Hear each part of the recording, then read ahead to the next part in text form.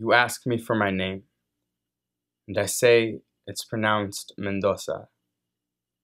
And again, the Spaniard spits it out my throat, pats me on the tongue, tells me I have been a good subject. And again, I have traded this empire back for my former one. I'm sorry. I didn't mean to confuse you. I too would like to proudly bestow a heritage, except I do not know what home I tell my children to go to. I speak English, and my abuelo's cane shakes. I speak Spanish, and an Aztec priest hugs the smallpox with his lungs. I say Nahuatl, and a Huicharica mother asks for her daughter back. When I say home, to whose mother am I referring? Which war am I praying to flee?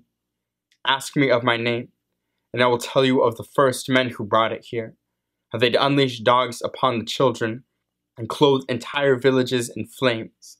Ask me of my name, and I will tell you how I only have it because a Spaniard stamped it into a Kashkane woman with his teeth.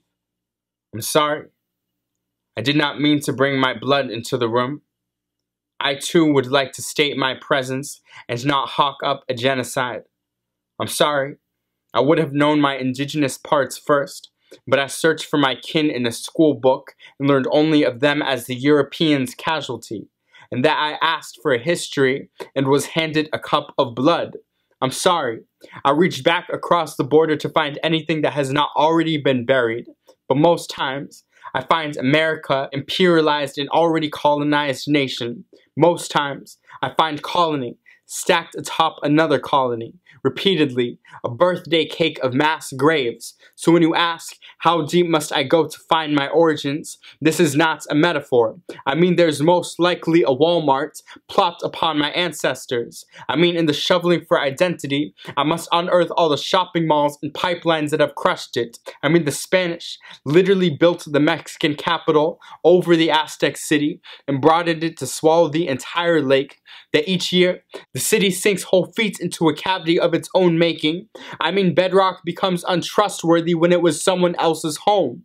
Ask me of my name, and I'll tell you I do not know how to honor my existence and the Holocaust that caused it in the same mouth. Ask me of my name, and I'll say it's still a last thing I have left to pride in a country that does not want it here. Ask me of my name, and I'll say it's pronounced Mendoza, but a Huicharica woman at the top of my neck sings and cries in the same tone. It's okay, love. You've survived. Now dig deeper. Find me.